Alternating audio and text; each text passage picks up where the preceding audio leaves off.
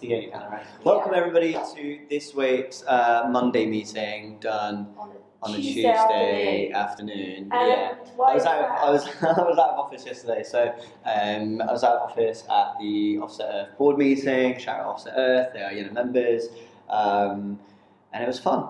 It was a long day. It was a long day. You headed all the way to Farnborough, right? Farnborough, yeah. It's quite far. It's kind of famous for planes, ironic really, when you're trying to save the world and plant trees. But yeah, it was really cool. But now I've got a 4-day week, so that's going to be playing catch up. Yeah, in Ash's defence, I was also out of office yesterday. So you were back to Bristol. Why were you out of the office? It took me 5.5 hours to get back yesterday. The storm. I mean, that wasn't the question. No, it wasn't the question. The question was what was out of office because it's my birthday. Yeah. So I'm not very real about it actually. Why not? I don't know. Because you want to pretend that you're that age for as long as possible. That's exactly. I'm really not a fan of talking about my age.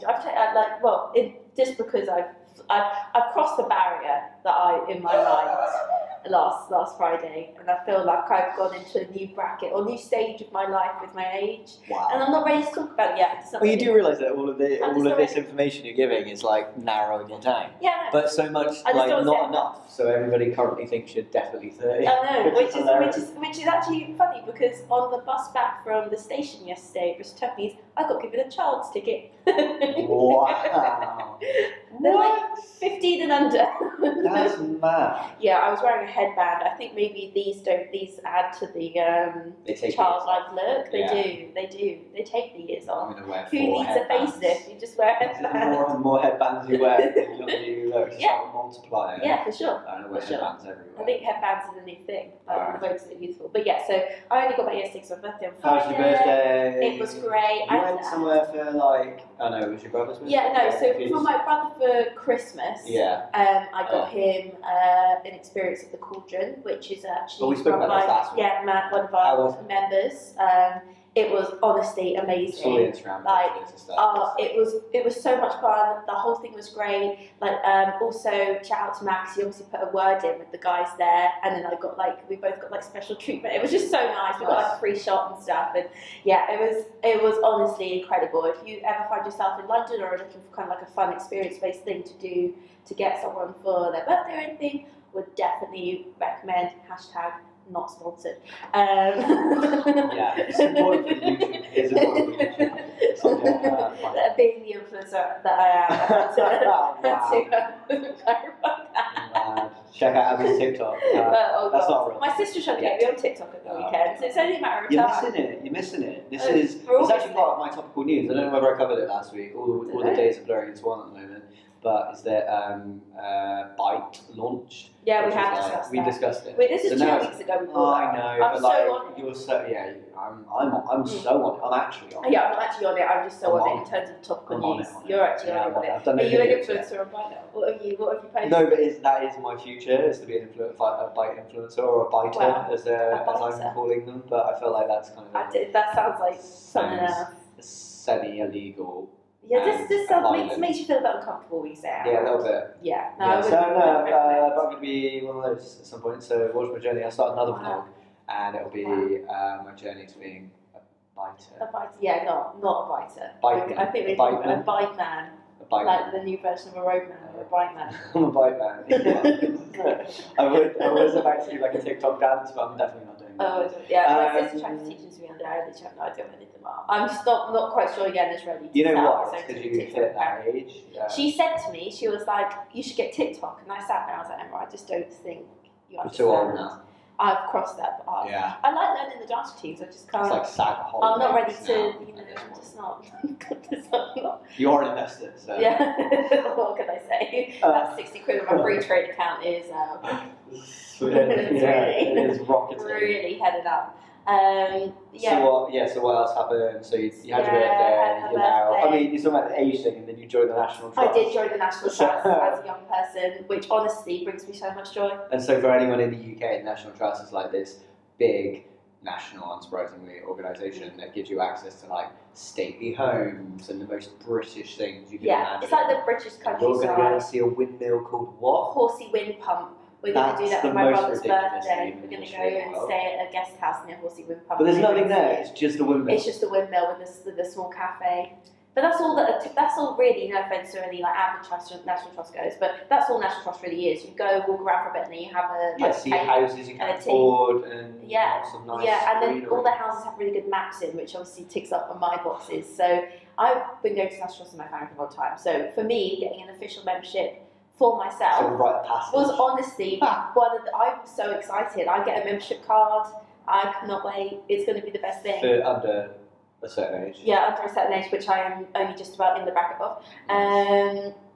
But yeah, so that was I had a really nice weekend actually, and then yesterday trying to get back was a bit of a nightmare. But all in all, it was a nice way to end the week last week. Storm, and then, Kiara, Ciara. Yeah.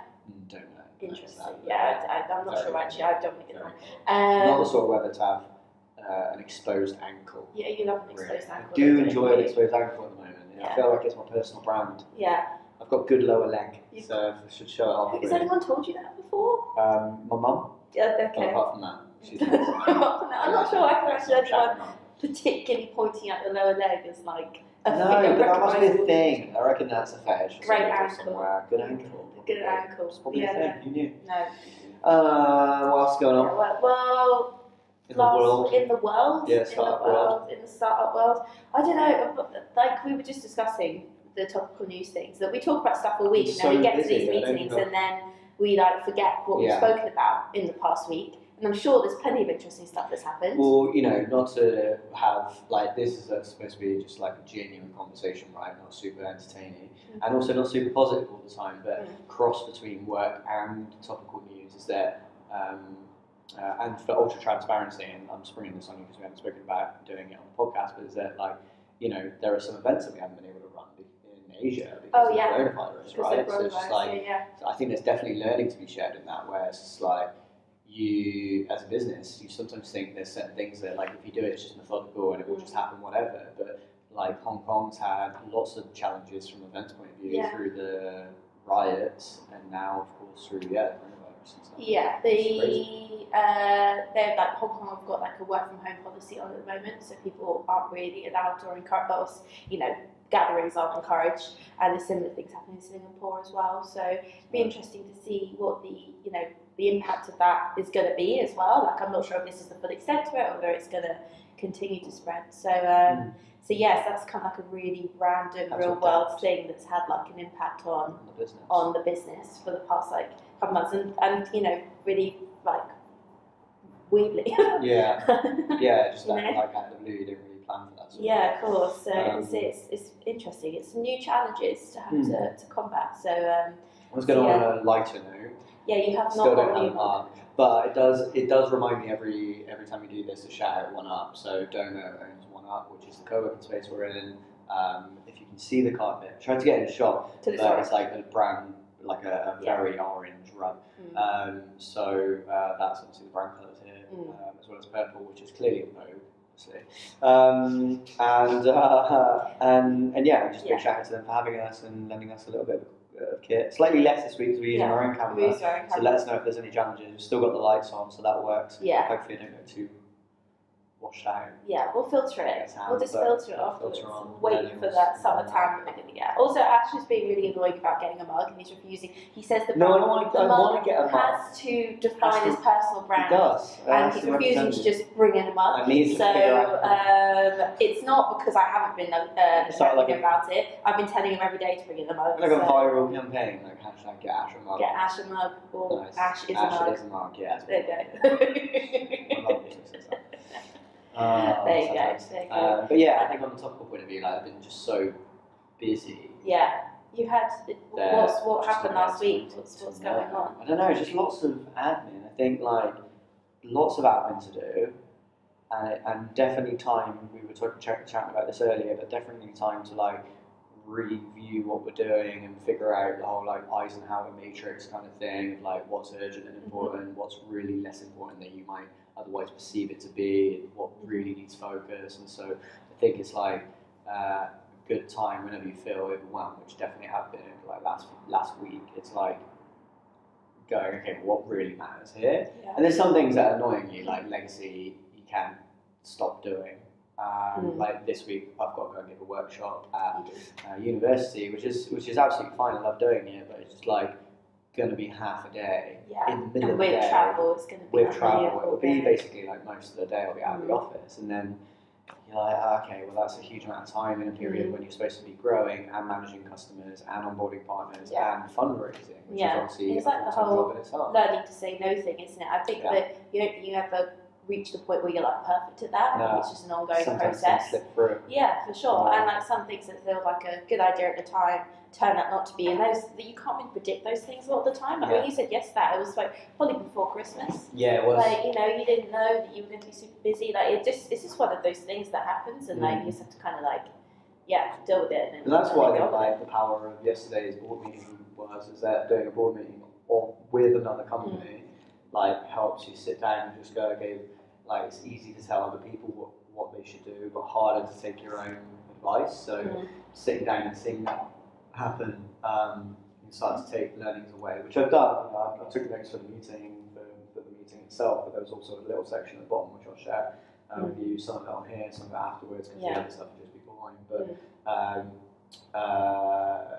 things that like are learnings to take away. Yeah. So, well, selfishly, it's a good learning experience for us in the sense that we have our member board, but you just lose your phone. I lost my pen. Good. So we have our member board, obviously, but that was like the first kind of example of a board that we've had, and so we've been kind of like feeling our way through it and working out how best to get the most out of our members and make it the most beneficial environment for us. And so you're going along to a kind of complete opposite of that kind of board meeting and working out, okay, this works that way, this works that way, and kind of these are the points they covered and this is the approach they took is useful for us in terms of how do we create a space that is most beneficial for us and for our community. At the same time. So I think actually probably independently yesterday, even though it was down there, was probably actually really good use of your time. Yeah, it was. I think it's like, it's not often you get the chance to feel like you've got a brand new lease of life over a company that you've been kind of running or trying to run for a couple of years. But like we were chatting about it earlier, where it's just like, we've said the words go hard, go home a couple of times over the past 6 to 12 months, but it's like, actually, do we feel like we've switched that on really? And after yesterday, seeing like how, because they're still under a year old as a company, but seeing how like almost, and I'm sure they won't mind me using this word, it's not probably not the right word, but almost naively aggressive, it's actually turned into, there's some messes, but it's actually turned into like really aggressive growth.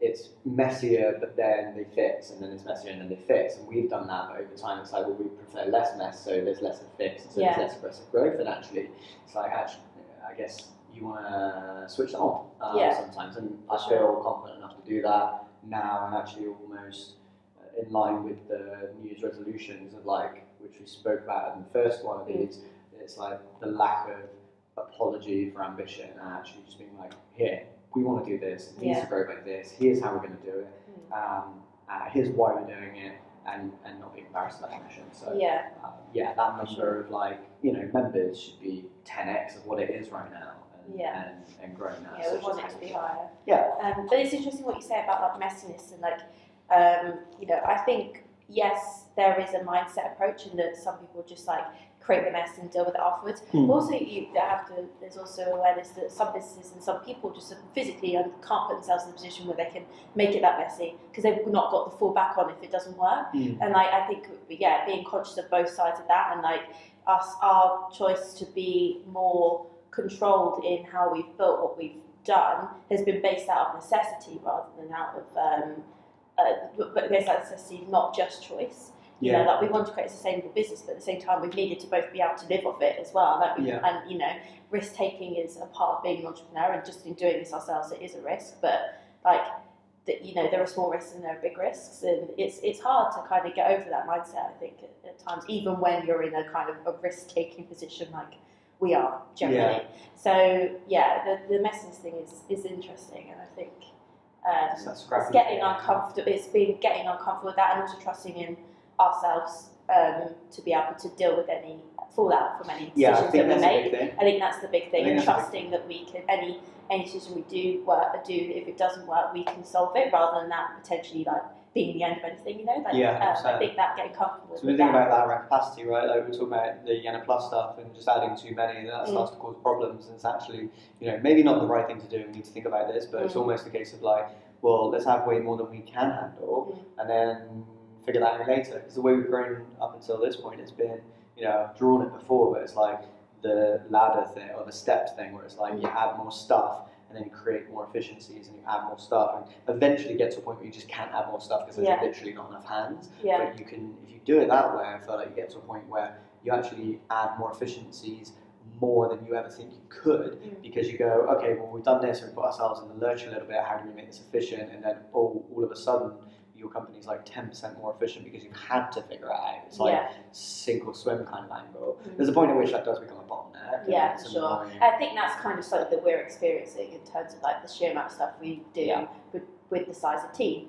And that we both feel that bottleneck. I think just purely there's only, when you've got so many stakeholders involved, there is literally a limit to how much you can do in one day. And I think trying to prioritise is easier said than done when you've built a business for like 7 years and you've got priorities that are just deeply embedded in what the business is. I think it's hard. It does make it harder, I think. But it's interesting, like the stuff about Hands on Deck. Obviously, we had our intern start last week. Liv, shout out to Liv, who at some point we will attempt to get her on the video. She's only doing she's not only doing, she's doing 2 days a week, so it's kind of dependent on timing. Don't keep kicking the microphone. You do kick the microphone, so if there's like a weird sound that's happening, it's Ash. So hopefully we'll get her on here at some point, but she's coming in to help with kind of the marketing and the events management side of things, and we're really looking forward to having her on board, and hopefully she'll be able to create some content with the members from within the community as well, which I'm excited about, because there are so many amazing stories to tell from within the community and we just don't currently have the capacity to tell them. So she'll be helping create that content, and just generally kind of like being an extra hand on deck for us. So we're really excited about that. She had and also kind of selfishly from us, like from our side, we obviously are planning on growing the team over the next year, and we've not grown a team before, so we're kind of using her as a bit of a test bed for how's the best ways to onboard a new person to a team, like how's the best way to manage a new person, like what's the best that way to do feedback, and how do you create the environment in which they feel really comfortable and happy coming into work, and these are all things that we're essentially kind of learning with her. I think the important thing to say there is that so obviously part of our product is to create content that helps people understand how to do that better, and we can watch that and so can they, but the real test of whether that works for them is to do it. And so you've got the video on Vision with Sandra Berko about how to grow a team and what to look for in your first employee, and all of that's helpful. Then you need to implement it and then adapt, because there'll be great advice, but there'll be nuances in there that will be suitable for certain people. So it's about figuring out, okay, when we are supposed to do that, how we do that, and what bits are right for us. There's a dog barking. Yeah, there's a dog. It's fine. It's not an office dog, sadly. That was, I think it's, like the moral of the story is, I think it's good to, if anyone ever gets the opportunity to do this, is to embed themselves in a light touch way with something external to the business that they're working on, be it a charitable opportunity or another company in some kind of advisory capacity. And it's important to say that advisory doesn't have to go top down and be bottom up, like here I'm fresh and here's what I would want from your big company, rather than I run a big company, here's what your startup should do. Both ways are important, but it gives you good context on what you're doing in your own company, because you get to see that and you're like, whoa, we aren't focused on that bit, and maybe we should be. It just really sets things into perspective. And it takes you out of the bubble that you kind of end up being in when you're living the day to day so in depth. I think and it's important to be able to get that headspace. So it was really useful in that sense too. So we had Liv join last week. What else happened last week? We launched our events in Sunderland last week, which is exciting. Shout out to Chris, who is running our events there.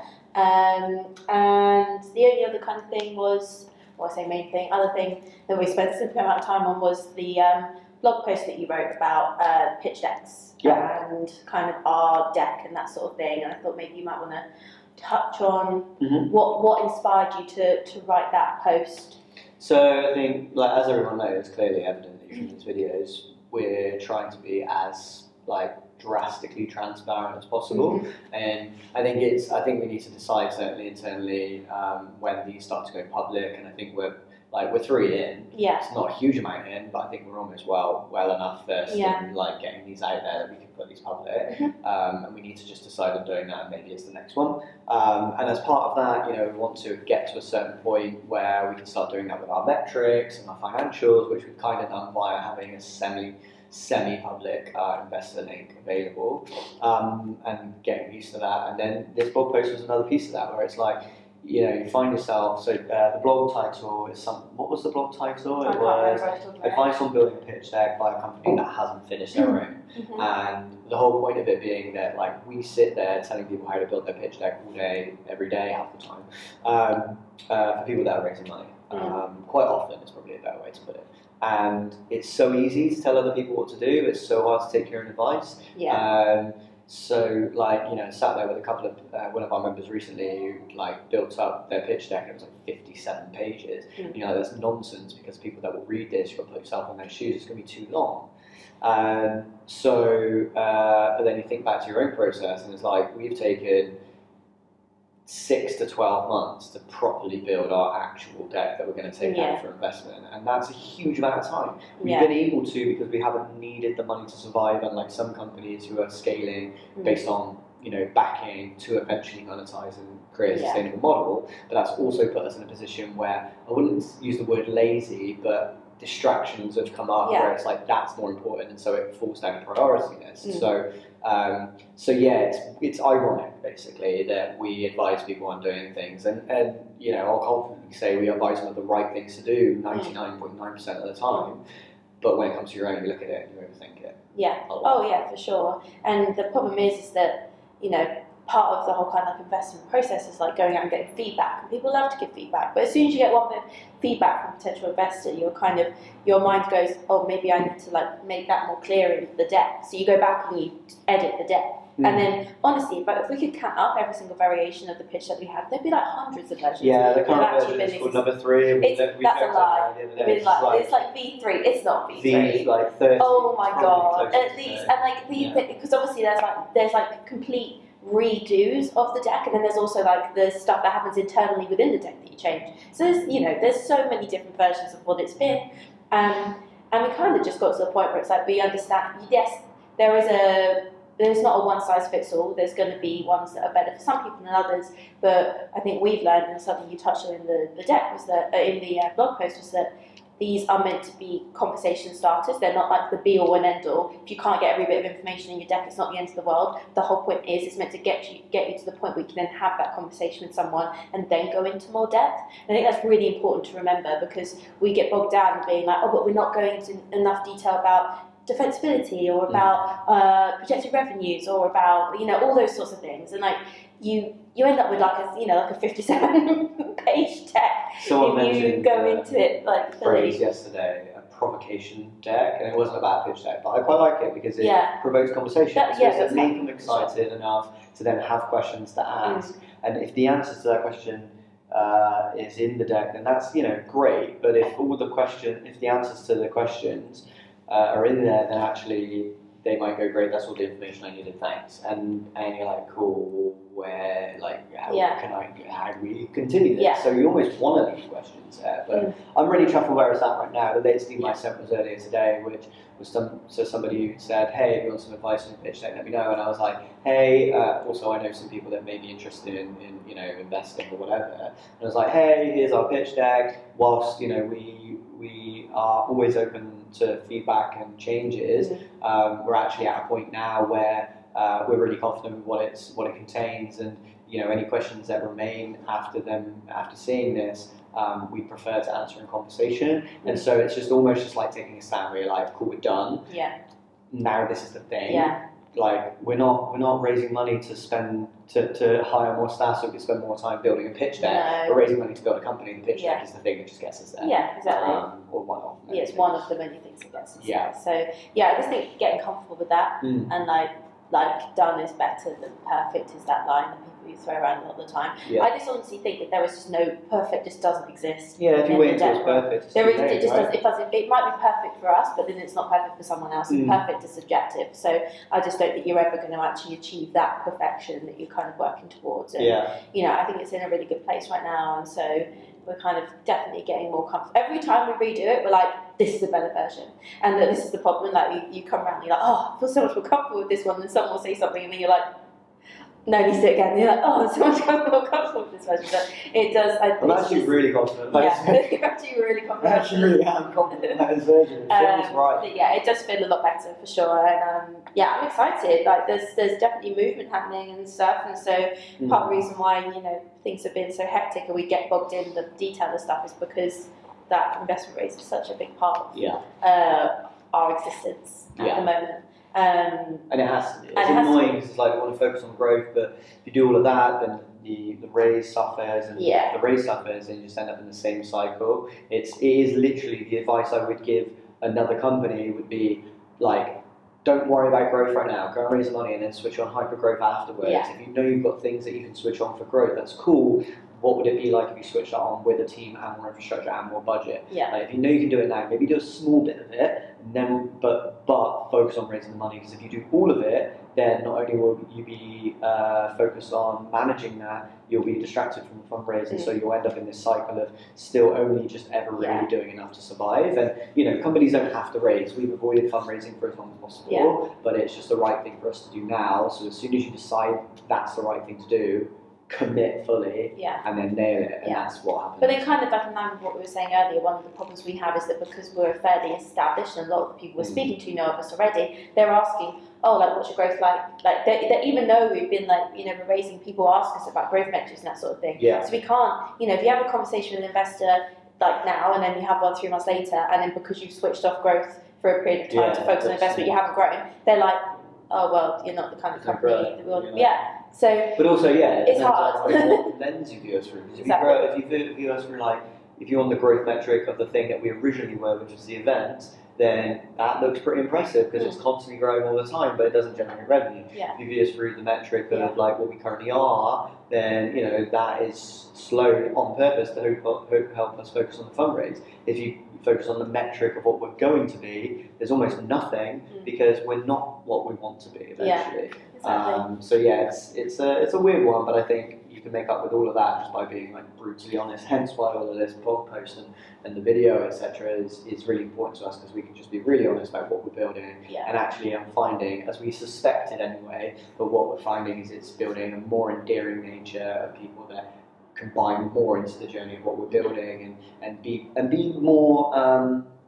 Help people be more publicly aware of where we're at in our journey relative to where we want to be. This talks about building a pitch deck and talks about, you know, where we've come from, where we're going, and people can start to see, you know, this blog doesn't pitch our round to somebody, it just says, hey, here's what we're going to be, and it starts to make people go, oh, that's what it is. Stops from capitalizing, you know. Well, Ash is one of both of our biggest pet hates. So, for sure. So that was pretty much last week. And then what's going on this week? This week, for you, more fundraise stuff. And this is it's going to sound boring, but I think the important thing of this that we were going to talk about in the vlog that we didn't really start last year was that some of the vlog was going to be like a vlog where it's like following our day in the life and stuff, and that's, you know, eventually maybe we'll start adding little bits into these videos of that kind of nature, but the reality of business is sometimes that it's not exciting all the time. So to jump on this and be like, yeah, all of this is going on, it's amazing, it's super exciting, like that would be fun to listen to. The reality is I've just got a load of emails. I've basically got to build relationships with some people on the VC side or the funding side, investor side. There's individual meetings to have with, you know, low, medium net worths, high net worths, or low high net worths, if that's the right way to put it. People of note who have some money that might be able to invest small check sizes and have coffee with those people or sort of set up meetings. And then on the other side, it's like building relationships with fund levels, fund level like institutions. You might be able to put in larger checks, and some of those are really interesting. There's some like semi-famous, I would say, fund names that flown around and asked us to apply or send them over some stuff. So that would be really cool, because that that makes us start to realise that or continue to be not embarrassed about ambition. It's like, why couldn't we have conversations with these people? Exactly. It's almost weird. Hey everyone, so looks like we jinxed it. The blog just cut off there, not entirely sure why. Bad workman blames their tools and all that. But yeah, you blame me, of course you do.